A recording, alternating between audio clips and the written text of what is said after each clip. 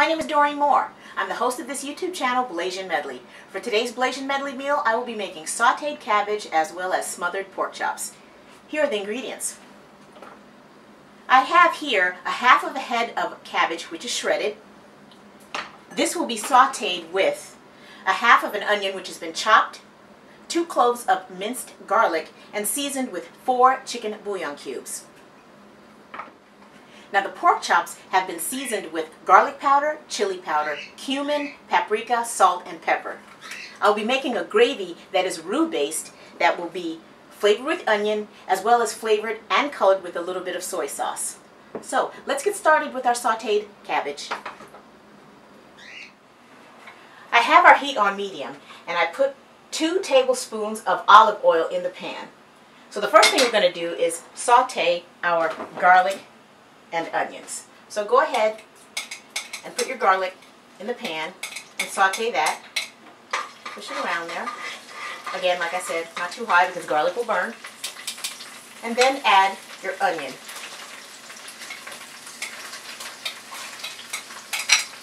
Go ahead and add your chicken bouillon cube because with the garlic and onion sautéing, it will help dissolve the bouillon cube. Push one around just like that. It's already dissolving as I'm speaking. After the onions have become transparent, go ahead and add all of your cabbage using your tongs to toss it around in the seasoned onion, garlic, and chicken bouillon flavoring. Toss that around just like that. So it's all covered well with all the flavor. And add the lid and cook for 8 to 10 minutes. As you can see, the cabbage does render its own juices. Not a lot, but just enough to continue the cooking process. So after you've given that a toss, put the lid back on and let it cook for another 4 minutes.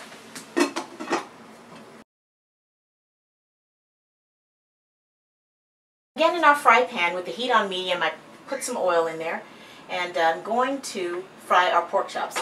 I have this little sifter in my hand because this is what I use when I sift the flour onto the pork chops so that it wouldn't get clumpy. It'd be a nice thin dusting of flour on the pork chops. So go ahead and place the pork chops in the fry pan. I bought boneless pork chops, so these shouldn't take too long to fry. Go ahead and place them all. I have 5 of them, but I don't want to crowd the pan, so I'll probably just place 3. Wait for those to fry and then fry these other 2. After about 4 to 5 minutes, go ahead and turn over your pork chops.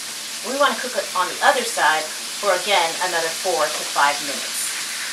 I went ahead and put the other 2 pork chops in the pan because I saw that they could all fit and not be too crowded. So did that, turn them over, and like I said, cook 4 to 5 minutes. After 4 minutes, go ahead and turn your heat off and remove your pork chops from the fryer. I have a plate here lined with paper towel so it can drain. Just place your chops on there, just like that. Nice and golden brown. Total cook time is about 8 or 9 minutes because these are small chops, boneless, with the heat on medium. There you go. Set aside.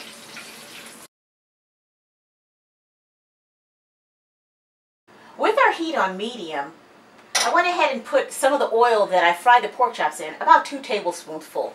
We're going to make a roux-based gravy, so I also will use about 2 heaping tablespoons of flour. Add that to the oil and let that brown, just like that.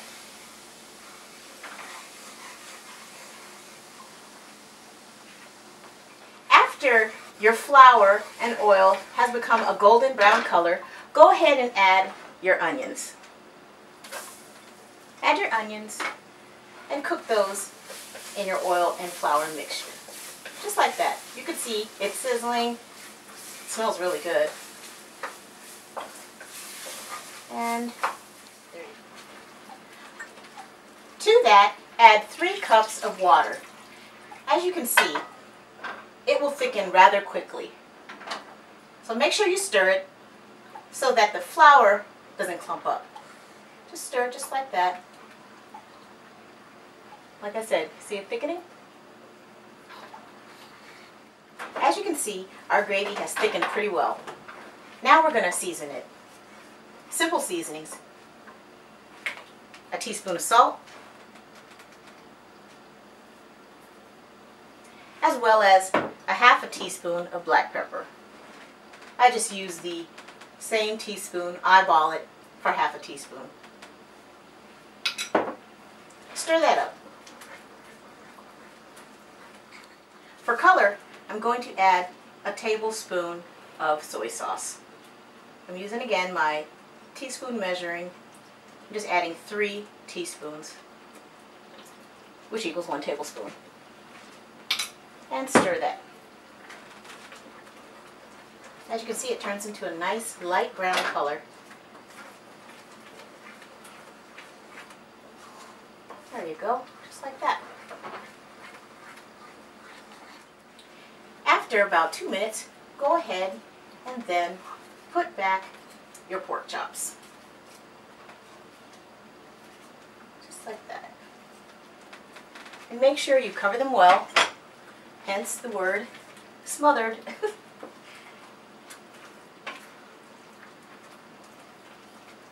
There, just like that. Nice thick gravy, oniony, tasty, yummy. And you could turn the heat down as well. So let that cook for another 2 to 3 minutes. Remove it, place it in your serving dish, and so there you have it. Today's Blasian Medley meal. Smothered pork chops, as well as sautéed cabbage. Now, if you like this meal or any other Blasian Medley meal, be certain to subscribe to our YouTube channel, like our Facebook page, as well as visit our website at www.blasianmedley.com. And don't forget, we're also on Pinterest, Instagram, and Twitter. So I guess the only thing left to do is to enjoy.